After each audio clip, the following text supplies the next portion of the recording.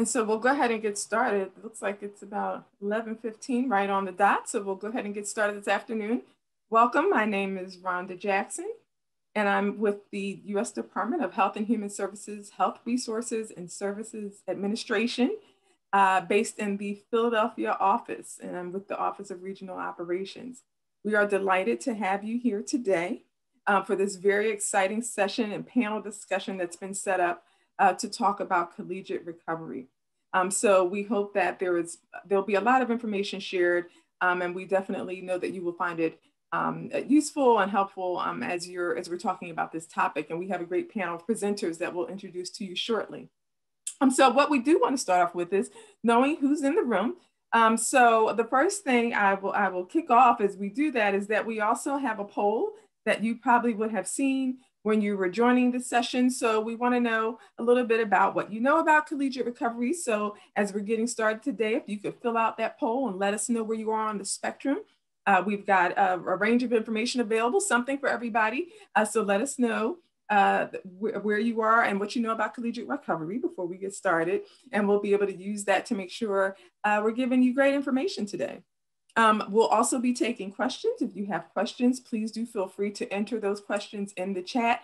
We'll be taking a look at those during the session as well. And hopefully we'll have time to answer those at the end and as we go through the session. So certainly, please do feel free to enter that information in the chat as well. And so having said that, once again, if you have any questions, you can enter those in the chat. We'll take those. And then we're going to have our presenters today that are going to give us a little bit of information about the history of collegiate recovery. And then we're going to hear about 4 great programs that talk about collegiate recovery as well. And so along with that, we'll also hear some examples of what's being done in other states across our region. So you can also in the chat, let us know where you're from so we can see what states you're from. We'd like to know what part of the region you're coming from, maybe from across country, maybe in the mid-Atlantic states. So you can also put in the chat what region you're from as well, or your state or your community, so that we can also shout you out. So having said that, I'm going to go ahead and get started. And so like I said, we have our poll and we're going to give that another second to get started. And we'll also start going through the overview of the session and a little history. But before we do that, is our poll ready? Let's see if some of you have been able to fill out our poll.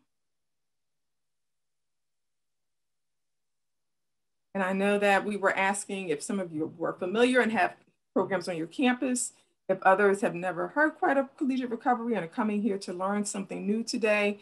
So just trying to get an idea of who's in the room. Let's see. 100%, and growing, have not heard much about collegiate recovery programs and here to learn more, which is great. This is the place that you want to be, certainly. So thank you so much for that. And even if you work with a program or don't have a program, plenty of opportunity to learn something today, certainly. So thank you very much for that. So that really helps to set the tone. So without further ado, we're going to get into the meat of this as we see all these exciting faces joining. And so I'll now turn it over to Susie Mullins, who's with the West Virginia Collegiate Recovery Network, that will start our program off today and begin to share a little bit about collegiate recovery and jump right into those topics that you mentioned of wanting to learn more about the program. So thank you, Susie. Thank you, Rhonda. And that's really exciting. I always like to have an audience of people who've never heard of collegiate recovery before. I wish I kept a little ticker so that I would have a running list of all the people that we've exposed to this topic over the years. Are the slides, can we put the slides up, please?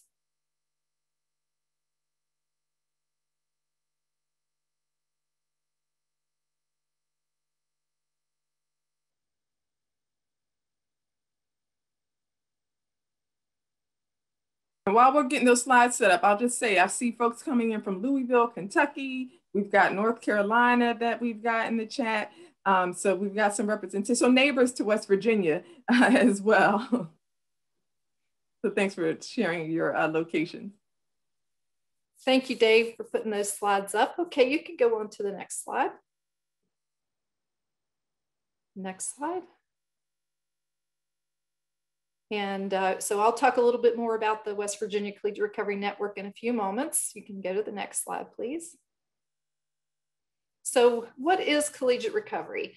Collegiate recovery is a college or university-based supportive environment within the campus culture that reinforces the decision to engage in a lifestyle of recovery from substance use.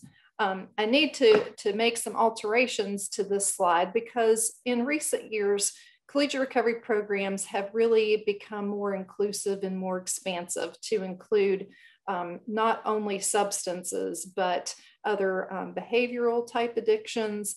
And many of our programs welcome and embrace allies to recovery. And allies can be individuals who are impacted by somebody else's use. It could be a sibling, could be a parent, could be friends. So we really want to create that environment that is open and inclusive of many individuals who are there, to support each other and to get support for themselves. Collegiate recovery is also designed, to provide an educational opportunity integrated alongside recovery support. I'm getting a message that someone doesn't have audio. Should I pause a minute? I think we hear you, Susie. I think okay. We're okay. Okay. Good. All right, great. Next slide, please.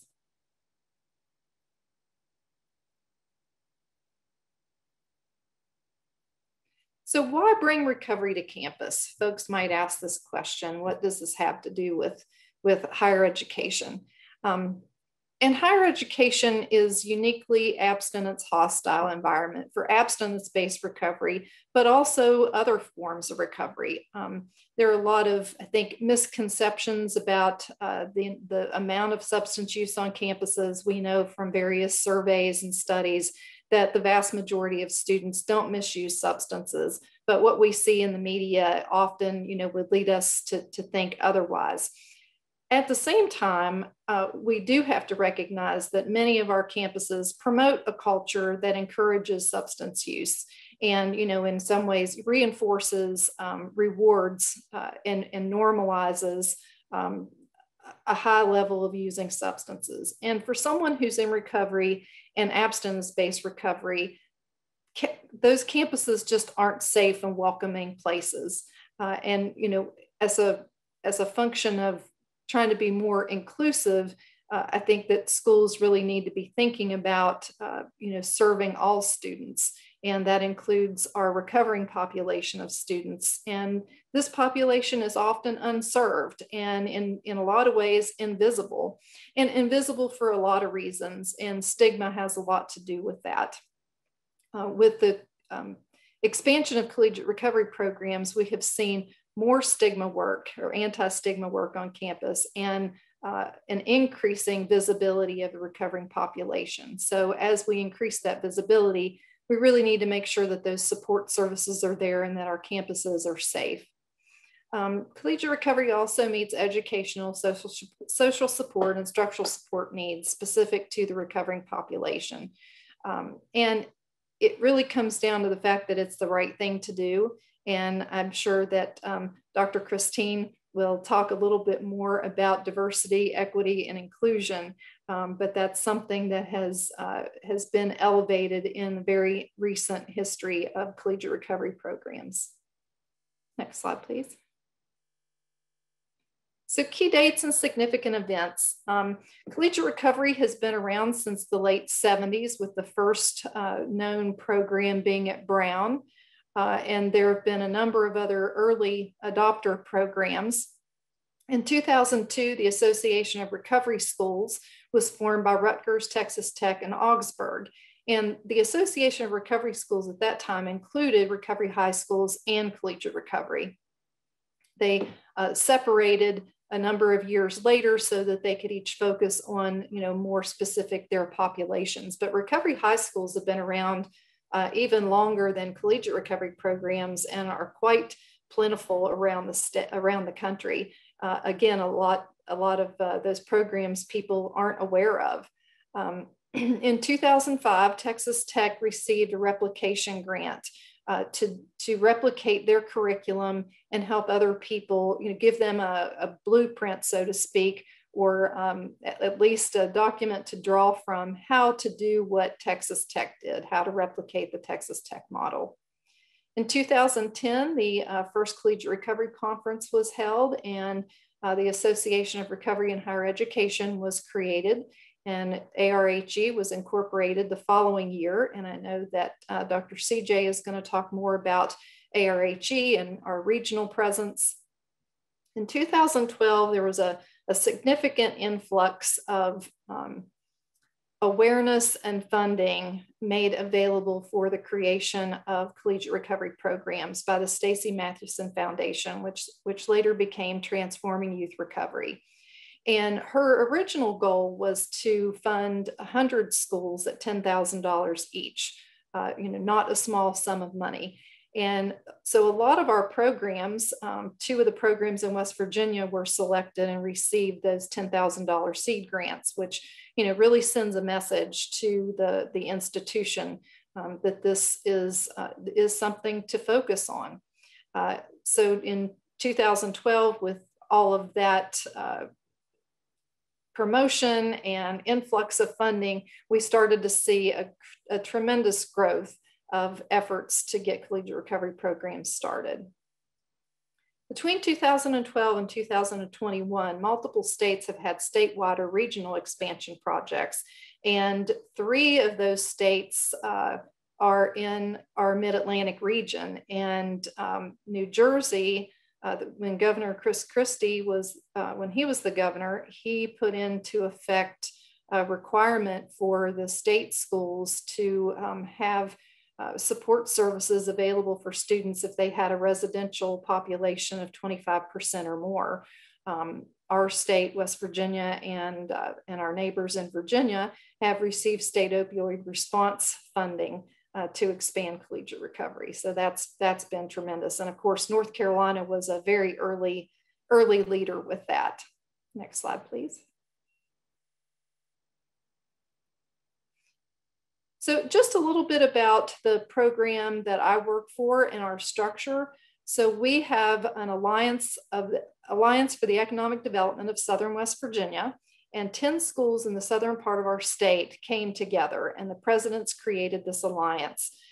One of the focus areas of the alliance is addiction recovery and reentry. And so they, when the state opioid response funding became available, they wanted to promote recovery by applying for SOAR funds. And so we were awarded in 2019, and that's how our network got started. Next slide, please. So these are the 10 schools, and the schools in teal are the schools where we provide funding for a peer recovery support specialist. And that really helps with the institutional support to have staff because we have a number of basic recommendations and best practices, and a dedicated staff person is one of those recommendations. So through our state opioid response grant, we're able to provide staff on these 7 campuses. And the other 3 campuses are also making efforts in this direction. Next slide, please. So just briefly, how did we do it? We worked with 7 schools. We partnered with 3 behavioral health centers, and those behavioral health centers hire these peer support specialists. We all work together. It's kind of an extensive supervision structure, but it really is beneficial because we're embedded also in the community, and our peer support specialists can be ambassadors not only for collegiate recovery, but for their schools out into the community of people in recovery. Next slide, please. And I know that there's a lot of words on this page, and you can download the slides and look at those later, but just a quick map so you can get a visual of where these efforts are being undertaken around the state. Our network also provides technical assistance, education, training, consultation type services for schools outside of our network. And we collaborate closely with West Virginia University and some of the other schools around our state. Next slide, please. You can go on to the next one. And this is just a very brief graphic to show some of the things that we've accomplished over the last year. We have been very active in doing naloxone training and helped create a virtual naloxone training. We've been really active in training recovery allies to try to build our programs. Next slide, please. This is also a series that we've started, Overcoming Barriers to Higher Education, and we have a 6-part series that we're working on to try to attract people to higher education and reaching people that, that are in recovery that might not realize that we have support on so many campuses across our state. Next slide. And you can go through the next several slides here. I've just put these up. These are projects recently that we've collaborated on. There was a reentry day and we focused on education. Next slide. We have a Recovery Matters interview series where we're interviewing people from all across the state that work in recovery to help promote recovery. And this is one of our peer support specialists at Concord University. Next slide. We partnered with some other folks on Women in Recovery Day, and we had speakers every 15 minutes. So we had 15 or 16 speakers from across the country, and this is our student peer at Marshall who participated and spoke that day. Next slide. And I always like to include this, this quote from Patrice Salmieri, who's one of our early pioneers, and really gets to the crux of why we do what we do, because no one should have to choose between recovery and a college education. Next slide.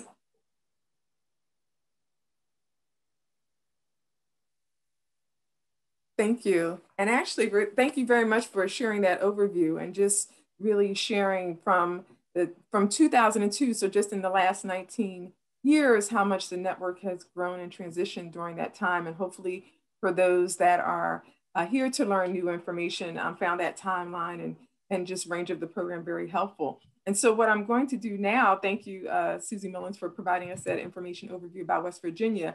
I'm actually going to, I'm going to shift and go to actually Dr. Christine DeJesus, excuse me, who is with the Montclair State University right before we go to the University of Delaware. And so I'm going to ask Christine to come on. She's one of our speakers today to talk about her program. We've heard a little bit about West Virginia. So now let's hear from Dr. Christine. Of course, 2020 and 2021 and our interesting experience of not taking ourselves off mute. So sorry for that little pause there.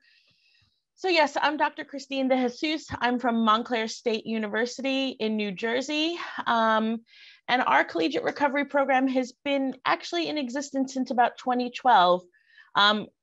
It's interesting the changes we've made since the pandemic. Everything has switched virtual, and we'll be talking about that. But we really began our collegiate recovery program just creating a physical space for our students in recovery, just an opportunity for them to talk about their experience of being a person either in recovery or seeking recovery. And so I think it's really important as we're talking about this process and moving forward, just understanding that collegiate recovery looks really different across campuses. And our campus at Montclair State had really humble beginnings. It was literally just an hour a week of providing supports for our students. And we are one of the recipients of the grants that have come from I'm sorry, I'm a little slow today, from Governor Christie's initiatives back in which in 2015 mandated that any college campus with 25% of their students residing on campus was required to provide recovery housing and recovery support services for our students. Unfortunately, our funding didn't come until the pandemic, so it's looked quite interesting in how we've been able to utilize that. But we've been building, increasingly more recovery supports for our students in recovery. And what that looks like really depends on the students. Similar to Susie in West Virginia, we've provided peer recovery supports. We have provided different opportunities for our students to connect and grow, both social and academic. And yeah, so that's a little bit about our program and what we do here in New Jersey. As we're talking, I think later in the program, we'll be talking more specific about how that looks, particularly in a time of digital awareness and access. Thanks for your time. All right, thank you for sharing a little bit about what's happening in New Jersey. And so now we're going to move down the road again and go south to Delaware with Ms. Jessica Esta, who's going to tell us about the University of Delaware and an overview so you can see we're traveling all around the East Coast here. So I'll turn it over to you, Jessica. Thank you so much, Rhonda. Hi, everyone. I am so excited to share about collegiate recovery with a group of people who have never heard of it before. So that's something that's really exciting for me. The University of Delaware's collegiate recovery community began in 2014. We were a recipient as well of the Transforming Youth Recovery Grant. So that was a great way for us to get started. And we also had some humble beginnings.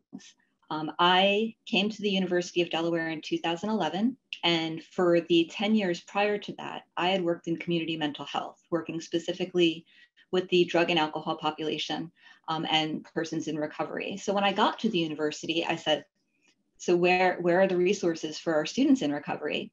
And everybody just kind of looked around. And they said, well, we have drug and alcohol counselors. We have the counseling center as well. And I said, okay, so we're not doing specific outreach though, because we know that they're here and we know that we have students that are struggling as well. So I've received kind of the go ahead to go and ask some questions on some of the assessments that we use on campus. And I learned that between 1% to 2% of our population identifies as being in recovery from drug and alcohol use specifically. So again, I have a wonderful director that I work for, and she said, go ahead, see what you can do for a collegiate recovery on our campus. Collegiate recovery community on our campus. I put up some posters and I had 2 interested students right off the bat. From those 2 students, we now have about 30 students that are on our email list, and we have just around 15 students who are actively engaged with us on a weekly basis, chatting about recovery, chatting about what it's like to be a student in recovery on our campus, talking about their successes, talking about their challenges. And it's been a beautiful journey to be a part of and to witness. Let's see. So we are community-based. So what that means for our campus is we rely on peer support. It's really about providing this brave space, the safe space for our students to talk with each other, to connect with each other, and to realize that they aren't doing this alone. Part of our mission has also been to really break down any barrier that we can encounter. So we allow students to enter our recovery community at any point in their journey. They don't have to be already abstinent from drugs and alcohol to be a part of our community. We have students who have abstinence as the goal, but they're not quite there yet. And we've found that has worked really well on our campus. We have students that I think the longest we've had was about 10 years in sobriety. And then we have students who are just entering, as I just said. As we've already mentioned, we also are open to allies. So about every semester, we have 1 or 2 students who are interested just in becoming advocates. And that has worked well for us as well, because there is such a stigma associated with drug and alcohol use and along with recovery that oftentimes our students don't want to go out and do events because they don't want to put their face to it. And our advocates have nothing to lose. So our advocates are the ones that are out there and doing classroom programs and training and doing events for our campus. We are also open to students who have been impacted by the addiction of any close friend or close family member. And that has created an interesting dynamic in our community as well, because they can see the perspective of the students who are then struggling with drug and alcohol addiction. And that oftentimes produces a lot of empathy for the students who have been addicted by the addiction of a close friend or family member. Thank you. Thank you very much, Jessica. And so now we're going to keep going south down 95 and go to North Carolina, A&T, which is actually, and then we go west a little bit. So I'm going to turn it over to Dr. Dominique Clemens-James, who's going to tell us what's happening at North Carolina A&T, and then she's also going to tell us a little bit about the regional network. Hello, everyone. I'm Dr. CJ. Clemens-James is really long to say. So I'm Dr. CJ. I'm at North Carolina A&T State University, which is a historically Black college / university. It's an HBCU. And so we have a pretty different take on collegiate recovery on our campus. And so I really, commend all of us for coming together on the panel today, because we all have very diverse collegiate recovery programs and how we approach it. And since none of you have ever heard of collegiate recovery, I'm glad you're getting a full gamut of things. So with that, Aggies for Recovery is the name of our collegiate recovery community. We started in 2014 with a physical space, some 12-step meeting availability weekly and whatnot. And as a historically Black college, our population is predominantly African-American and people of color, which is one of the harder populations to not only reach, but to serve in any type of recovery services or addiction services, or even mental health services. Our program is under the umbrella of our Counseling Services Center, which kind of strengthens our just kind of overall reach and ability to serve in different pockets, because a lot of our students, while they won't just openly identify as being in recovery or considering their substance use, they will identify, in the counseling center with their own therapist, and will, come and find us through a referral, whatnot. So we started in 2014 under a grant. We were one of 6 pilot schools in North Carolina to receive a grant from the governor to establish and start a collegiate recovery program. And we were the first HBCU to do that as well. Present day. So with that, establishing a brand, establishing our name, a logo, finding a location, outfitting that location, and then obviously promoting that to build campus awareness for our students, led us to a huge just kind of discovery that populations such as these, especially on college campuses, aren't necessarily I won't necessarily say they aren't aware of recovery, just what that means and what that could look like. So a lot of our work is very psychoeducation based. We don't have a formal membership for our students. We are all inclusive to everyone on campus. So that's students who identify as being in recovery, students who don't, students who are just contemplating their substance use or their behavioral addiction, as well as allies and students affected by, family members and close friends who also experience addiction. Next slide, please.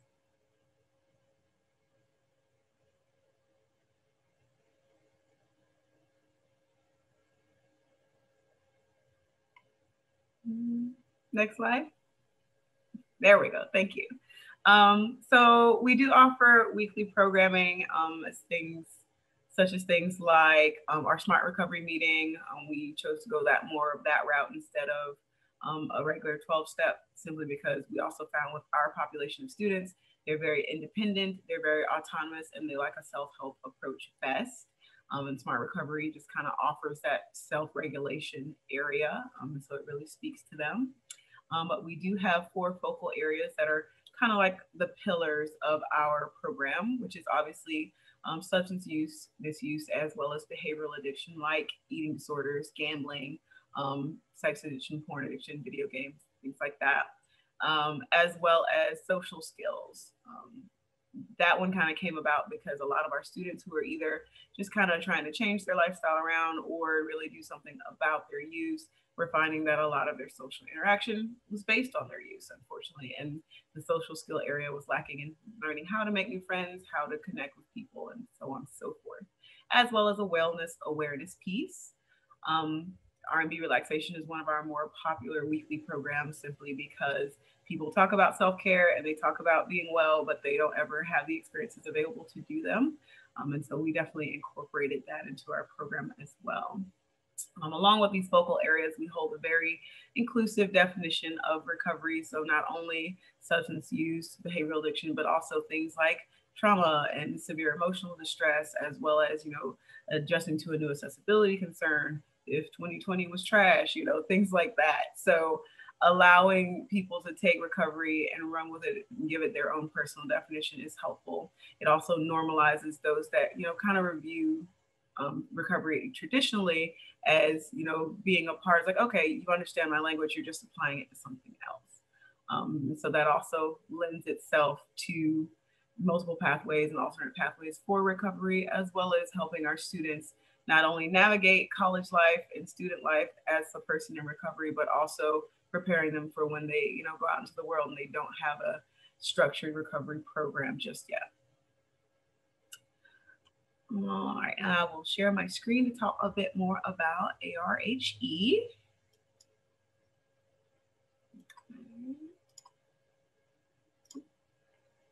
There we go. So I am also the Mid-Atlantic Regional Representative for the Association of Recovery and Higher Education. We do have, you know, collegiate recovery programs. I want to say we have about 193 and growing every day. I mentioned we were the first HBCU. We have at least 3 or 4 now that are starting. And so ARHE is kind of an integral part of those things because it's kind of like a nice overview guide to, you know, developing your program, getting you resources, helping you network, as well as just offering support and encouragement. As a Mid-Atlantic representative, I hold a drop-in hour once a month just to kind of see how programs are doing, especially now since everything's virtual and attendance may not be up as high as we'd like and morale may be low and things of that nature, just to have a space for people to come, get ideas, get support, and then go back to their programs with them. But this is the ARHE website. It is at collegiaterecovery.org. And so here you can find just things about ARHE, who there are, who our student ambassadors are, who's on our board. You can join us either as an institution if you're trying to start your program at a college, or as a professional if you just kind of want to learn more about how to support students in collegiate recovery, or, you know, be an asset to a collegiate recovery program.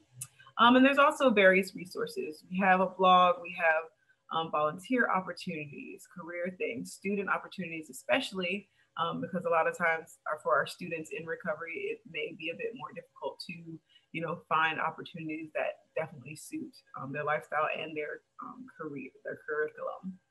And things like that. And so with collegiate recovery specifically, if you wanted to learn more in depth about the history of collegiate recovery, want to just get more familiar with terminology, or just kind of learn how to start a program, what, you know, needs may be, how to do an assessment on your campus or at your institution, as well as standards and recommendations and common FAQs we may have. So that's just a little bit about it. Our main goal is just to kind of support collegiate recovery programs and students involved with collegiate recovery to, you know, expand it across the nation to make sure that every student on every campus has support. Thank you, Dr. CJ. And I'm going to ask that you also drop that website in the chat for those that may want to look at that at a later time. We have a lot of people that are interested in learning more, so I'm sure they'll find that website very helpful. We have moved from looking at a well-developed network collegiate recovery program to a program that started with 2, to a program that's in the middle, it sounds like, to a program based at HBCU. So you see there's wide variety in how this can be implemented. So I'm sure those resources will be very helpful. So now hearing all these different perspectives, as you're thinking about the program or looking into maybe starting one on your own campus, there's a few things we think might be helpful to hear about today, and one of which is specifically looking at it from a digital use of technology. And so one of the questions I'll open up to learn more about today is to hear from all of the programs, particularly in this time, as I think Dr. Christine started off by mentioning this, transitioning to being virtual and off campus. How has your program handled the transition from in-person to virtual support during this time period? You may have had some of that in place before, but how have you handled that transition? And I'm sure others would love to know some of the technology tools you've used in the past and are currently using, and those apps you've mentioned.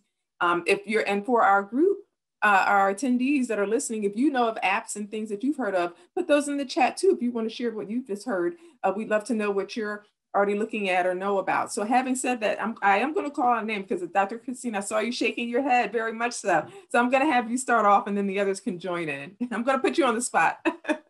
It's all good. Thanks so much. So Montclair, the only technology we were using prior to the pandemic was an app called Remind School Communications app. And that's the primary way that we were communicating with our students in recovery as a broad group. And it's a pretty simplistic app. It's not very complicated, but it was serving our needs. With the pandemic, we had to make a complete and total shift in terms of recovery support services, which are pretty complex. So they come from sort of two different places. One is our collegiate, is our college counseling center. We offer recovery coaching as well as recovery counseling grounded in recovery support services. And so with the pandemic, we went from doing everything in person to offering all of our services via Zoom or Doxy. I ended up choosing to use Zoom for our recovery counseling and recovery coaching. And so that transition has been really interesting. We've also, in terms of the transition to online support services, our recovery support group. So we offer a weekly group called Recovery Room, which went from a once a week offering to what we found is our students in recovery really were requiring much more support in context of the pandemic. Montclair State University is a Hispanic serving institution and a minority serving institution. So 50% of our students on campus are identifying as students of color. Actually, it's, I think 51, we're just over that 50% mark. And so what we found is that our demand for services drastically increased. So we had ended up offering recovery room twice a week. And then what we found is that, again, being a minority serving institution and a Hispanic serving institution, our needs for students who are parenting drastically increased during that time. And what we found is that students who were either needing recovery support services or who were in recovery already and not just needing the services, but like needing much more access to resources, weren't able to access those resources from home digitally. And so what we created during this time was a group called Parenting in Recovery, because we wanted our students to be able to show up authentically as they were, not trying to pretend that they don't have children. And so when they were coming to our recovery room services, they were really they were managing multiple roles. And so wanting to create a space for those students, for them to come authentically with their kids as they were, asking for whether it be recovery supports, whether it be treating, whatever they needed to be able to come to the room authentic as they were. And so our need for services have just drastically increased during the pandemic. We also found that our recovery support services in terms of social supports were drastically increased during this time. And so we, because we had access to a grant and grant funding, we were able to offer things for our students, like silly stuff that, we just weren't able to offer during the prior to the pandemic. Things like, what was that? A murder mystery event or a spa day, or just like silly, simple things that don't seem like a lot, but when you're a student in recovery and you have all these other pressures, being able to offer those opportunities online where people could do it from the context of their home made it really simplistic for them and really created a sense of community that we just didn't have in person. What we found is that, with the digital access, our demand for recovery supports just flourished. And so it's interesting. I think post-pandemic, we will probably keep much of these digital support systems going, because what we found is that students couldn't come to our recovery meetings in between classes because they had all these other responsibilities. Whereas now our students are accessing them at, with relative ease. And so it really has made for us realize that we just need to do so much more. So we're just at the very beginning of this process of really expanding our digital supports for our students. Oh, that's great. It sounds like it's really expanded some opportunities. How about others? Anyone else want to chime in on that? I'll go ahead.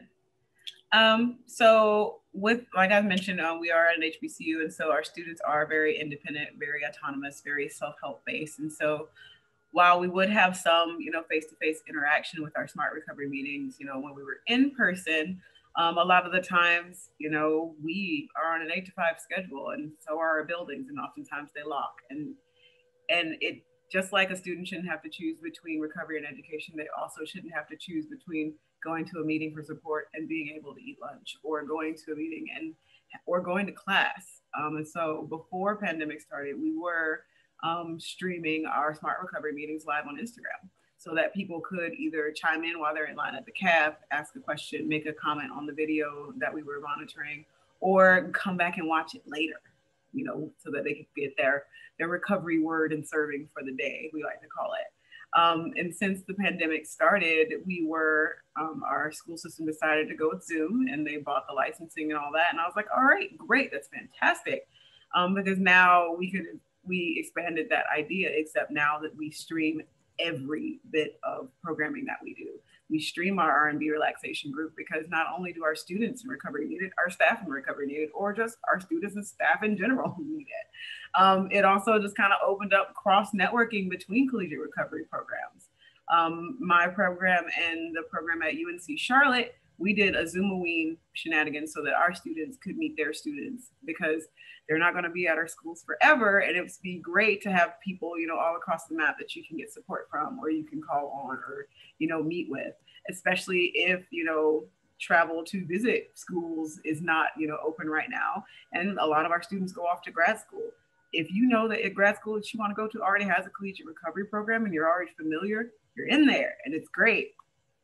So we've definitely expanded that. We hope we can host a lot more meetings during the day because of the tele option, simply because, I would love to have a drop-in space available all the time for students, even if they can't physically be with us.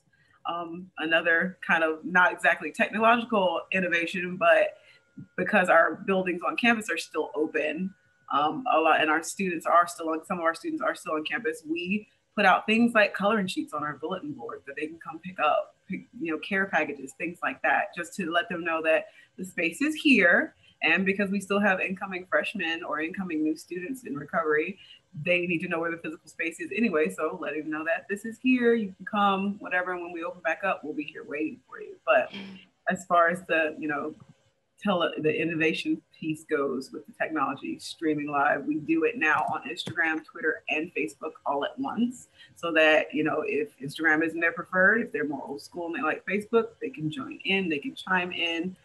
We also use the polling technology on those platforms to get them to vote on, our topic for smart recovery, because no one likes to pull it out of thin air, because no one really gets anything out of that.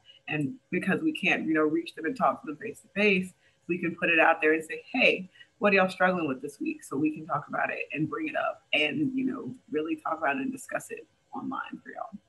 So that's the other way we've been doing things. So I've heard Zoom mentioned a couple of times. Thank you. So anybody using anything other than Zoom? So today is actually the 1-year anniversary of the kickoff of our virtual peer support services. And we utilized adaptive telehealth. That was a program that I have used for a number of years, and in a previous position, worked on statewide expansion of telehealth, and that was the platform that we made available. So for me, I was really fortunate to come to this work with a base in telehealth and ethical practice of telehealth. So we transitioned our team in 20 days from no telehealth experience of any of our peer support specialists to everybody having access to a secure platform, having training, peer support specific telehealth training. And I believe that that Matrix has one of the presenter trainers that we accessed and utilized as part of the conference this year. So over the last year, our participation with students has been very low. And part of the reason for that is that we didn't have existing communities to tie into on any of our campuses. We just started these programs. So we didn't really have a community to transition. We have been trying to create these communities while in a pandemic through, a virtual platform. Very challenging. So all of our groups are open to really anybody, students or non-students in the community. And with our peers working for community behavioral health centers, that also gives us a little more reach. We have tracked some of the things that we have done in addition to our various groups, which I'll put a link up to our group schedule. And it's day by day. You can open the schedule and see who's offering what. But we, over the last year, have trained 447 people to administer naloxone.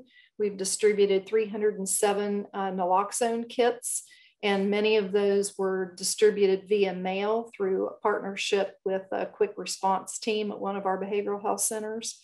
And we've trained 586 people in Recovery Ally curriculum. So although our peer support individual services haven't been what we had hoped they would be, we tried to be creative, and all of these things are offered virtually. So I did a session earlier today on remote overdose prevention, and we talked extensively in that session about how we transitioned from in-person to virtual naloxone training. And I think we were the first group to do that. And since then, many other groups have gone on to replicate that. So those are some of the things that we've done with regard to the transition. And I'll add, I see a lot of comment just talking about the transition. You mentioned 20 days, doing it just 20 days. It sounds like some of you may have had some other inroads into using some of that technology, but also just acknowledging that in the chat, there's a lot of information and questions saying, how do you evaluate this? How do you know it works? And so you're giving great feedback about how you're collecting this new data that you're sharing and tapping into and starting to bring forth some of the challenges. And Jessica, I didn't mean to cut you off. It looked like you were going to just add something to that. I was just going to say that we are one of the ones that are using Zoom as well. Since we are not providing clinical services, we didn't go the option of, we don't use the words like telehealth, just because it's not clinical what we're doing. So we do use a HIPAA compliant Zoom because I wear many hats at the University of Delaware, and part of what I'm doing is more along the counseling route. But I still maintain that HIPAA Zoom with my collegiate recovery community. As far as our transition, we kind of saw the writing on the wall as we were heading into the shutdown. So we were lucky enough to have that conversation in our last in-person meeting. So our students knew what was going to happen. It knew that at any point we could get the message from the university that we needed to shut everything down, and that whatever subsequent meeting after that would be held through Zoom, and I would be sharing that link with them. Other than Zoom, we've tried playing some games. I know lots of collegiate recovery communities have had success with online game nights. We did not. I guess our students just weren't into that, but we did try. And then we also use the GroupMe app. So that's the other kind of tech thing that we use, and we use that to stay connected with each other at times when we're not having our official meetings. As soon as we faced the shutdown, we knew that we needed to increase our support as well. So we went from having 2 meetings a week to having 5 meetings a week at various times of the day and at various days of the week. So that way we can be sure that we were capturing all of the students that we needed to capture. Thank you for that. So we've heard about some of the positives that already you started to talk about. You had more success in reaching out to some groups that maybe you wouldn't have, and flexibility in times. So any other challenges and successes and or challenges that you've experienced while doing things digitally and modifying your program that you'd want to share as tips for the group? Absolutely. Off the bat, we experienced a lot of what Jessica experienced was, they just wouldn't show up to game night, even though Jackbox games are great. They wouldn't show up for that. They didn't want to watch movies. It was more so we found that our students became zoomed out very quickly. Like Zoom became this formality thing where it's just like, okay, I have to go to class on Zoom, so I have to look presentable. I have all my counseling appointments and my telehealth appointments are on Zoom, so I have to, be this way and be that way. It's like having to attach a mindset to present yourself, and that can get tiring and emotionally fatiguing, especially if you've got Zoom meetings back to back, because now people think you're accessible 24 hours and can squeeze in every meeting. And so that was one of the real reasons we decided to stream our stuff too, was because it's a lot easier to just kind of be here and scrolling and seeing, oh, my program did something. Let me tap the volume up and watch it for a little bit, or maybe bookmark it and come back. It feels more like a choice instead of it being thrust upon them at that point. So that was definitely a barrier we encountered. No one shows up to Zoom. We still offer it, but they're mostly watching us live. And I'm sorry, Dr. Christine, were you going to add something? No, okay. And so in thinking about those challenges, and you can also share successes and challenges as we go through, what are some of the, thinking of health equity, because I know we're continuing to talk about that and wanting to make sure that we're having equitable health access. In what ways have you seen and used this technology to create access to diverse populations? So just share a little bit about that.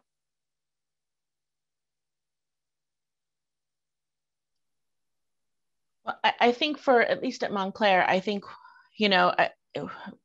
we're all still in pandemic mode, and because we have, a very diverse student body, I think they have been accessing, at least at our campus, stuff via Zoom much more than we had ever expected, and they're still using it pretty consistently. They haven't, we haven't seen that runoff of like where they've not been able to access or not wanted to access. But I think one of the things that, in at least our program, what we've done, and I love what Dr. CJ has done on her campus of streaming stuff. I think that is spectacular. And I'm like, now I'm like in my head, I'm like, okay, how do we make this a thing when we don't really use our social media very much? But one of the things that we've done is we've really made it very clear to our students that while we're using Zoom, they don't need to be on screen, right? They can just be there with their cameras turned off, and that's okay.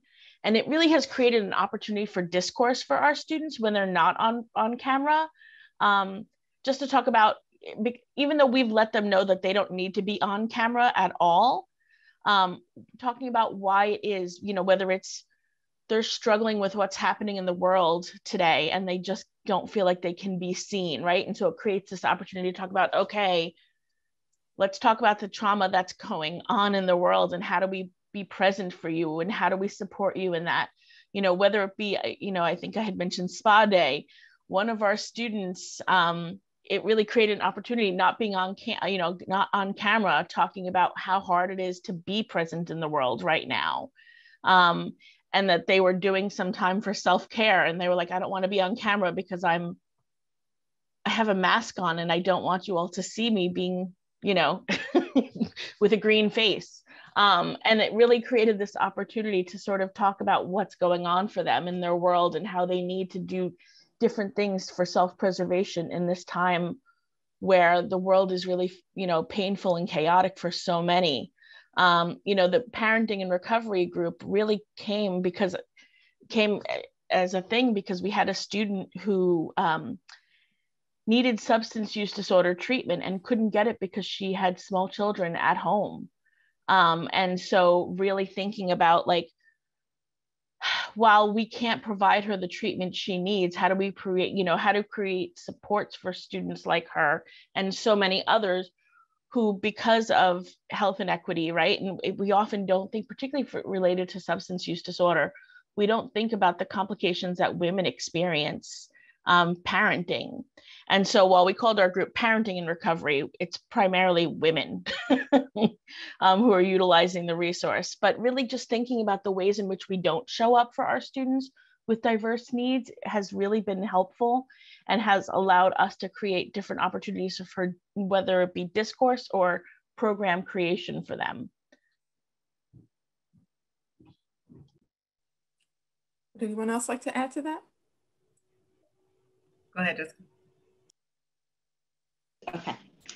I'll be brief. I think it has created an ease of access for lots of pockets of our students. They don't have to get up, walk across campus, make sure that they're dressed right, make sure they have their face on, like all the things that they don't have to do to show up anymore. We also don't require that they have their camera on for any number of reasons, including it's very vulnerable to have a camera on and to let people see in your space, right? So there's been a lot of challenges as well.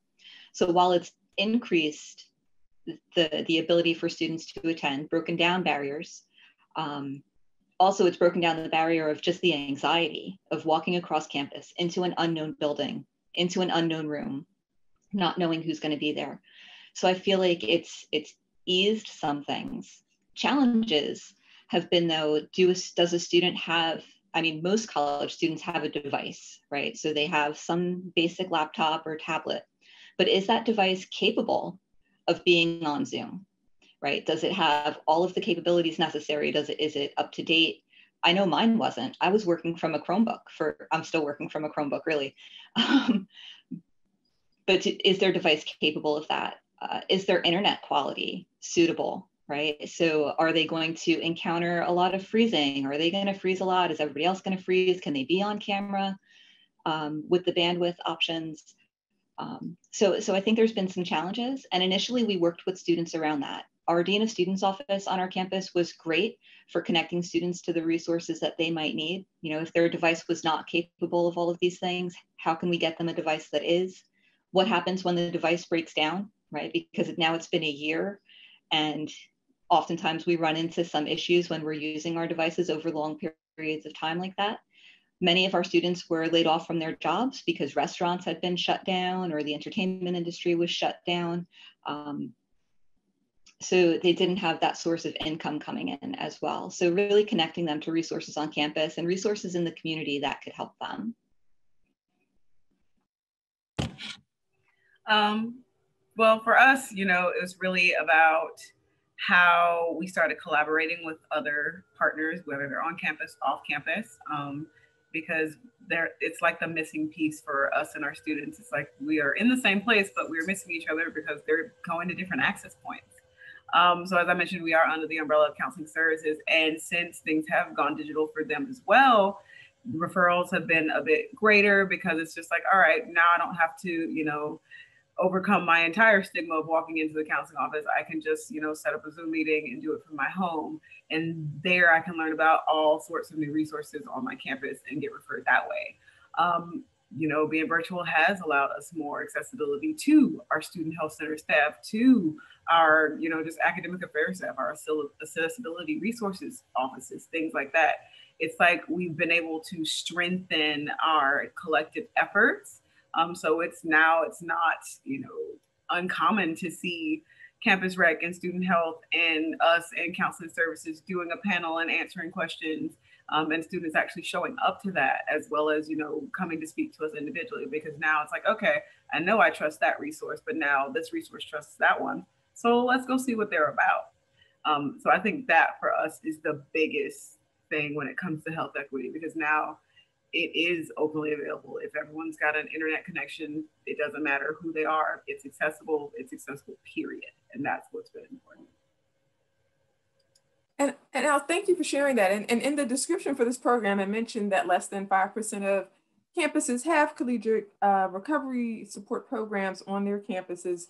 And we know that we have a great group of new interested minds here today. So what tips would you share? What advice would you give for campuses that don't currently have these programs or beginning to think about and plan for these types of programs? What tips would you give them to consider as they're looking into development? We already heard one great resource they can go to, the AHRE website that they can look to for resources, but what other information would you share with them to start them on that process?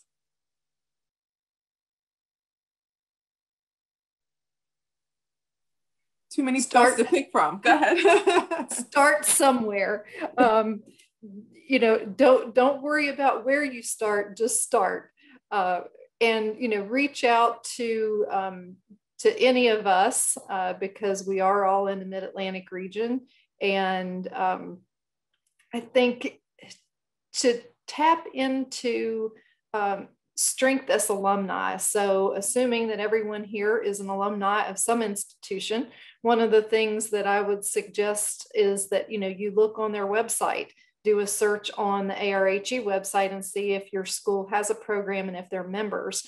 And if not, contact your school, because even if you're not a person in recovery, if you just feel so moved to advocate for this group and for this mission, which would be just tremendous if you would do that. When I was at WVU with Dr. Ura, when we started the first program, when we expanded our planning committee and our advisory committee to include alumni, that got some attention because the alumni that we had were very influential. We had one person who was, part of our state Drug and Alcohol Counselor Association, who ran a treatment program in a major hospital in Charleston.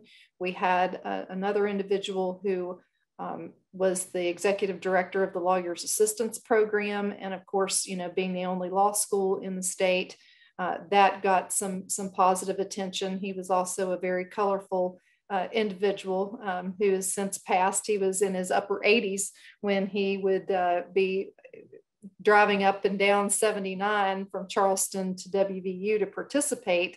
And he played music for us at our first couple of graduations. And, so don't underestimate your influence as an alumni with your administrators, because they listen to alumni and pay attention. So you have that capital that you can leverage on behalf of this marginalized population. Anyone else have some words of advice? Definitely. Oh, go ahead. That's what Susie said, start somewhere definitely, and influence is really important, whether it's, I'm either at an institution and I want to, do an assessment and see what the need is, or just do a general meeting and see who shows up, or, talk to faculty or staff I know who are in recovery that want to do something for students, ask them what they wish they had going through their, experience. Or, if you're not attached to an institution, doing just what you are, be a part of, your agency or your organization or whatever, and approach an institution saying, hey, do you have one of these? And if not, have you thought about starting one? Because for us, our advisory board, you don't get on it unless, you're one, very passionate about this, and two, we don't just kind of sit around reporting out whatever. All of us actively do something on our advisory board, whether that's showing up as a guest speaker for a smart recovery meeting, or hosting, a student organization, or referring someone, or saying, hey, this department's got this initiative, I think we should collab, So once again, don't underestimate your influence, even if you're not alumni. If you're just, a community partner that says, hey, we'd be stronger together. And by the way, if you have programs where you want to talk about types of treatment, I'm in there, or we can send a representative, or we can send some information. Thank you for highlighting the importance of collaboration through this process, even at your on your campuses and even beyond your campuses. So I think that's great and very important to share. And also, Susie, I'll also ask, I know that we've also included in the materials, the slides are also included, but also a one-page handout. Would you like to just describe what that one-pager does have included with it?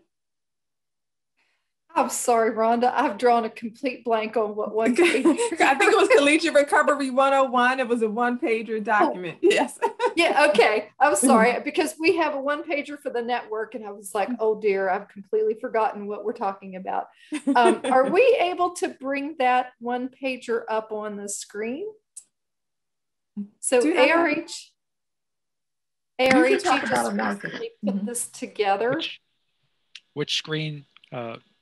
Which slide were you talking about? It's not a slide, it's a separate one-page. It's a one-page handout. Graphic. And while she's talking, I'll see if I can get that. I was going to ask if any of my co-presenters had it handy. I would have to look through my downloaded photos to be able to bring it up. But it's a nice fact sheet. Just the short version is it's a nice fact sheet that was just recently put together by ARHE. And, so that's a good one to print out to share with people, if you're going to begin this conversation at any point on your campus or with colleagues, would be to print that out and then, share that out. And I'll work on getting that up. And in the meantime, I'm going to ask while we're working on pulling that up. So in our last few minutes here together, so it's been great that you've been able to pivot. All of you had some technology in place, you were able to pivot very quickly to adapting the technology. But we also know that we'll be returning to campuses at some point. And so can you talk a little bit about what you see as how you will plan to continue to use this technology going forward while still maintaining your in-person programs?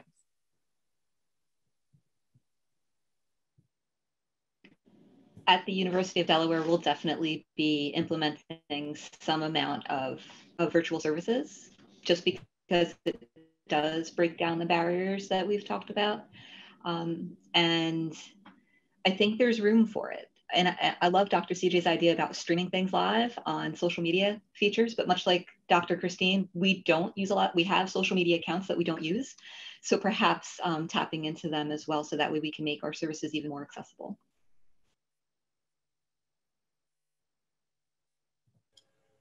I know for us, we will, continue streaming things live, but also hopefully our school will keep the contract with Zoom, because again, it's just a dandy thing to have, when you're in between classes, but you don't want to, or you can't physically get there. It's like, showing up somewhere too early or too late and having to turn around, so it's like, I can wait outside my next class while I participate in this meeting.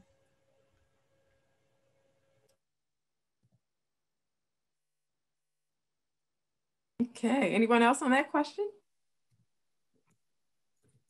Well, I see we also had a question early on in the program. We talked a little bit about evaluation. I've seen you chiming in on that as well. But I also saw a question early on about MOUD and how you're using MOUD at your programs. So I see Susie Mullins provided some information about that, but also just wanted to open that up to others to know if how you're incorporating that into your programs as well. And if you have other questions in the chat, please do feel free to put those questions in the chat, and we'll be able to answer some of those. I'm so glad you circled back to that question, because I think it's such an important question.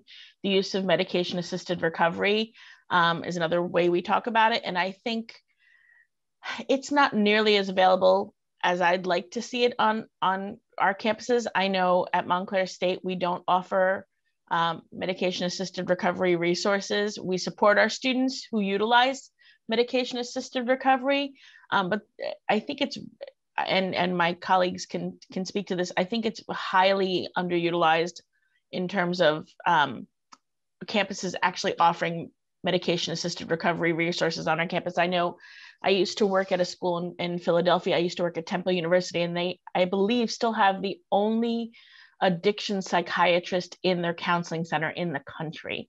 There are a few other schools in the nation who offer medication-assisted recovery, either through their counseling center or through their health center, but it's a very underutilized resource, and it's something I'd really like to see expanded in the future. It's such a complicated discussion. It shouldn't be that complicated, but it has become a complicated discussion unnecessarily. So I really appreciate that question coming up. Yeah, and we provide all recovery meetings, as I'm sure a lot of the other folks on the calls programs do. But, that is open to, any pathway to recovery. So that can include medication-assisted recovery. And, being funded by the State Opioid Response grants, we are required to support medication-assisted treatment and recovery. So I think that we have maybe not on our campuses specifically, but because our peers work for comprehensive behavioral health centers, all of our comps have people on staff that can prescribe medication-assisted treatment.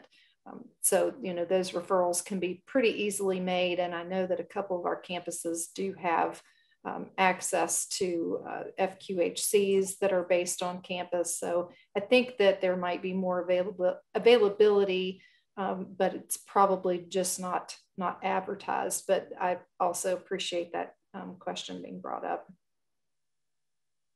Agreed. Fantastic question. And I have to, again, agree with Dr. Christine that it is underutilized. There's a lot of stigma that can go along with medication-assisted recovery. And with my answer in the chat, it really depends on the medication that a student is interested in, looking for more information on regarding where we send them. I know that our student health services has the ability to provide prescriptions for certain medications, but not all. So I've also partnered with a number of treatment agencies in the area. I've visited them pre-pandemic. They know my face, they know my name, they have our information. And so that way I can give kind of a warm handoff to different treatment agencies. You know, go and talk to this person, she's fabulous. Go talk to him, he's awesome. And that makes that transition a little bit easier. So we do have a number of treatment agencies that we can partner with in the community as well. Great, thank you. I mean, you certainly all have shared quite a bit of information, and it's just to see the range and program opportunities. So I just want to say, but before we do close out, of course, an important part of these sessions is always our evaluation component. So please do be sure to complete your evaluation for this session. There's been a great deal of information shared. I've seen you in the chat asking for contact information. I have a feeling some of these programs will be getting calls to get, you're going to serve as that starting program, at that starting point of reaching out to do that. So certainly want to thank you for sharing the information. You can tell that all of our presenters have been very amenable to sharing their contact information directly. And I also wanted to highlight that Susie was able to drop that one-pager document that can help you as you're reaching back out to your campus communities to think about this program, that she's included that one-page document. It's also included on the VentMobi website. So having said that, after giving that plug for that reminder, I do just want to open it up to our panelists to see if there are any closing remarks that you'd like to share with the group today, or any final questions before we close out as we come close to our time. I'd just like to thank everybody for coming to the session today. I'm glad that you all have much more information than you had an hour and 15 minutes ago, and appreciate you being with us, especially through the lunchtime. I'd like to add that just a way to find more about collegiate recovery and what we do and what students we serve. Collegiate Recovery Day is coming up on April 15th. I put a link for it in the chat, and encourage folks on Facebook. You'll see a lot of action on April 15th to just check it out and see what we're doing, so you have an idea of sort of how to get involved and how it serves our community.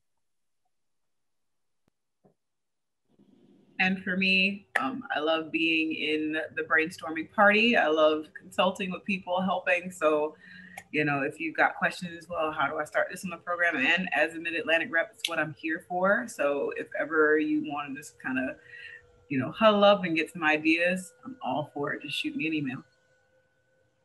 And I know it's a little bit soon, but not terribly too soon. We will have our, is it the 11th or 12th, Christine, National Conference? I've lost track. I think it's our 11th. I think it's the 12th. It's been a minute. We've had a few. So our conference, our national conference, is virtual this year. So there will never be an easier, less expensive way to access a ton of wonderful presentations, networking opportunities, and resources. And that's June 21st through 23rd or 24th. And you can find more information about that on the ARHE website too, which is collegiaterecovery.org. Great. Well, we certainly thank all of our presenters for everything that you have shared today. Hopefully for those that were new to this topic, you have learned something in this hour and 15 minutes that you can then take back to start you on the journey for your campuses. We appreciate all of our speakers, and we appreciate the Mid-Atlantic Telehealth Resource Center for having us here today. And please check out all those resources and links in the chat, and then in the VentMobi website, you can find our speakers' contact information there as well. And so having said that, I think we're ready to close out. You get 1 minute back in your afternoon. So thank you very much for joining.